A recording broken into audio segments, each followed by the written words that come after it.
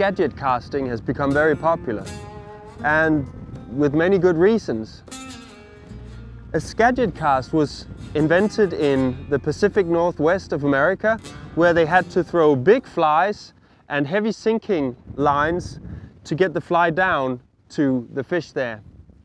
What they invented was a system, a sink tip system really, where you have a really heavy and thick, non-tapered belly, and in front of that you add a tip, a sinking tip, and then a short monofilament leader and a big fly. What they then did was that they used this system to, of course, get down into the different deep areas of the currents, but they also cast it in a very specific way.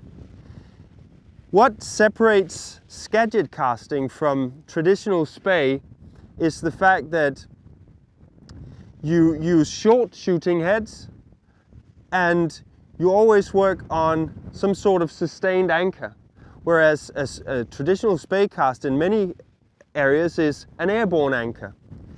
Now, a sustained anchor is when you put the leader and the tip of your fly line on the water.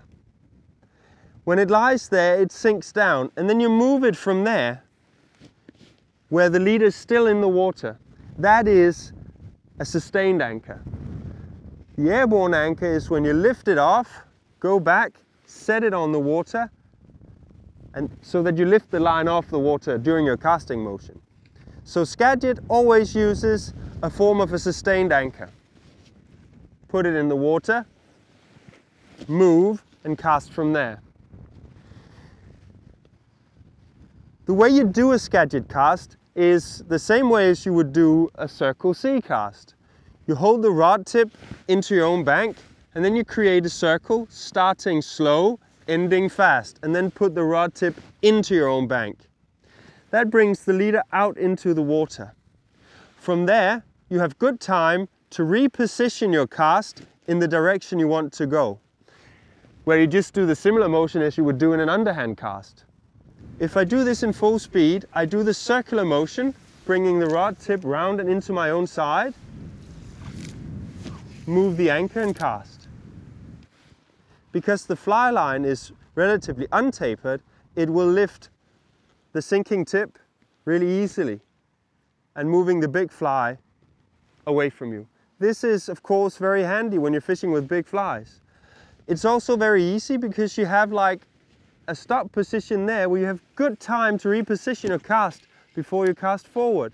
You get it away from the bank, and in that context it's a perfect cast for a situation like this. However, there is also a disadvantage. The disadvantage is that you splash an awfully lot. If you take a look at the water in front of me, I do the circle, sustain the anchor, and now I move it. Take a look at how much I splash in the water. That is, in some instances, not a good idea. Especially when you're fishing a river like this that is quite calm, but if you have very heavy current, then it's no problem. So the place where you're fishing will dictate how well a Skagit system will suit that situation. But it's a very effective way to cast.